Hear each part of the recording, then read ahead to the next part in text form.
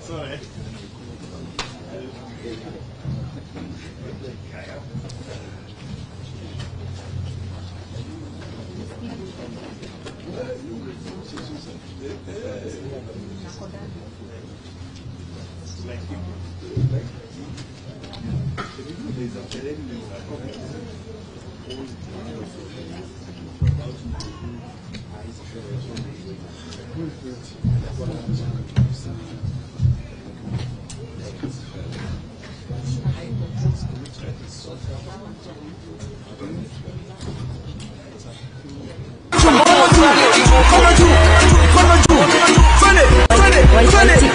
Vijana mnataka nani? Baba. Na wazee mnataka nani?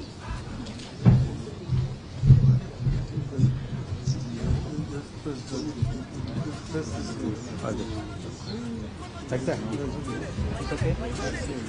Vijana mnataka nani? Baba. Na wazee mnataka nani? Hadi wa mama mnataka nani? Kila kona mnataka nani? Yeah. Ladies and gentlemen, happy Labor Day.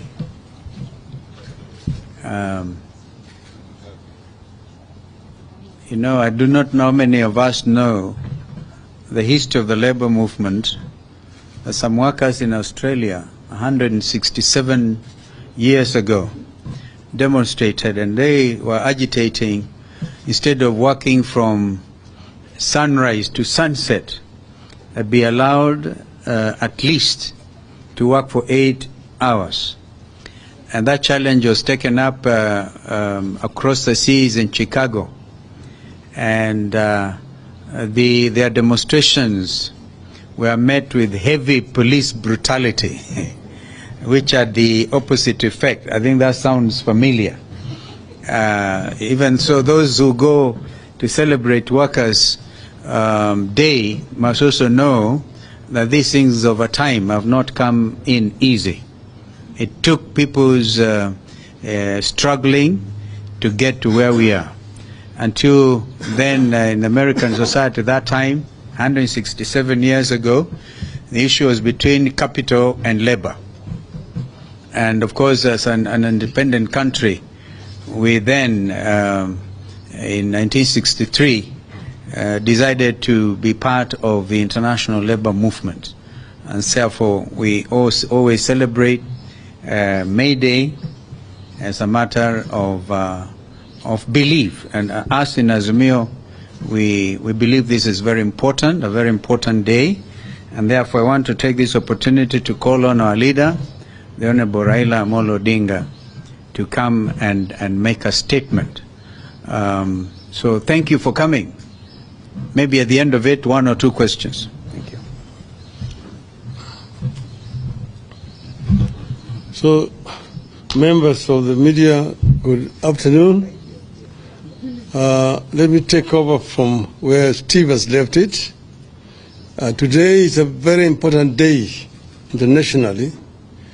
It is the International Labor Day, a day for the workers all over the world. It's a day when workers commemorate the struggle that they have waged over the years to improve the working and living conditions of the people. And today is taking place against a background of serious distress among the workers of Kenya. But I want to take this opportunity to congratulate all our workers for their resilience and their endurance. And I just want to urge them to continue to unite, because I think it was Karl Marx who once said, the workers of the world, unite. You have nothing to lose but your chains. So one would have expected today that workers would have gotten something. Unfortunately, nothing has happened to the workers, basically because of the lack of concern by those who at the moment have the responsibility to manage affairs of our country. We have a statement to make today, and this is on two subjects that we are addressing. This statement is on Shakahola massacre and protest rallies. We called you here today to make a brief statement on two issues. First, the Shakahola cult massacre, and secondly, the protest rallies planned for tomorrow. Yesterday, Honorable William Ruto announced plans to set up a judicial commission of inquiry to probe the Shakahola cult deaths. The regime also declared war on our protest activities planned for tomorrow, and they have repeated it today. Ruto's announcement on Shakahola underscores part of the problem we are facing as a country with the Kenya Kwanza regime. Ruto does not seem to know that the concept of a judicial commission of inquiry appointed by a president is unconstitutional in Kenya since the year 2010. Under the 2010 Constitution and its entrenchment of separation of powers, the exercise of judicial power is only as provided under Article 1 and Chapter 10, which provides as follows, and I quote, 1. The people have delegated their sovereignty of judicial power to only the judiciary and the independent tribunals established under the Constitution. 2. Only Parliament can establish a subordinate court or an independent tribunal through an act of Parliament. 3. Only Parliament can determine the jurisdiction and functions of a court or independent tribunal. 4. It is also now the law, as determined by our courts, that only the Judicial Service Commission can determine who would be employed to serve in such a tribunal. 5. Indeed, Section 13 of the Commissions of Inquiry Act is very clear that an inquiry shall be deemed to be a judicial proceeding. This makes it an absolute preserve of the judiciary under our Constitution. A president, unlike the past, no longer has power to make any decision on the constitution of a court or an independent tribunal, nor who sits in judgment in such a court or independent tribunal. Yet again, Mr. Ruto is trying to undermine and overthrow the Constitution. We wish to state as follows. 1. The matter of Shakahola and the growth of cult activities in the nation, Mr. Ruto is as much a suspect as is all the cult pastors from Shakahola and beyond. He owes the people of Kenya an explanation before he purports to be trying to solve the problem.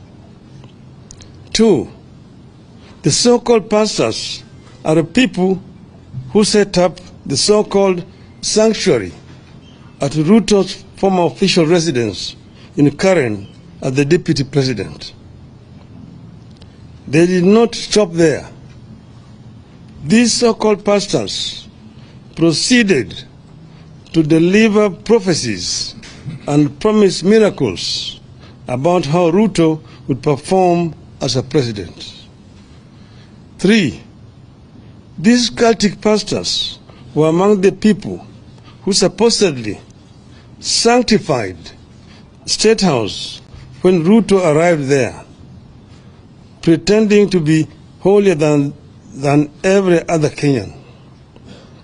They proceeded to prophesy how great his regime would be. 4. These so-called pastors have organized mega prayer rallies attended by so-called prayer warriors that include Mr. Ruto, Mr. Gachagua, and their spouses, supposedly to sanctify the land. They ended up defiling the land. 5. These so-called pastors aided the introduction of mandatory fasting that started in 2015 at the DP's residence in Karen, and which have been carried over to statehouse, where everyone is compelled to fast every Wednesday, regardless of their faith, effectively making statehouse essentially a Shakahola annex. 6. Sometime in May 2022, Mr. Ruto's family claimed to have prayed for impure borehole water at their current residence and turned it into clean when a purification machine had failed. We see no difference between this claim and the outrageous ones made by cult pastors, like performing fake miracles and extorting money from believers with the calls like tuma mbegu ya 310 or fast until you meet Christ. 7. The cult leaders are behind the decision by Ruto to establish a faith diplomacy office where he has gone ahead to provide a list of 100 members to be recruited into Public Service Commission as intercessors, supposedly to pray for counties and the government. Nobody knows the identity, the qualifications of the so-called intercessors, how they were identified, and where they fit in a government where religion and state are separate entities. 8. Ruto is the leader of the cult movement disguised as Christianity in Kenya. Ruto, Gachagua, and their families must tell Kenyans when and how they knew these cult leaders and what they knew about them. 9. Ruto and Gachagua must tell Kenyans how much these so-called pastors contributed to their 2022 campaign. How many times have the so-called pastors accessed a state house since the start of this regime? 10. As we stated at the start, Ruto must know he has no powers to appoint a judicial commission of inquiry, so that option is out. 11. We are all aware that judicial commissions of inquiry have been the tool of choice whenever the government has something to hide, like you believe Ruto does now. 12. Parliament must swing into action, come up with a select committee, and get to the roots of the cultic activities in the country and the abuse of religion for political gain. 13.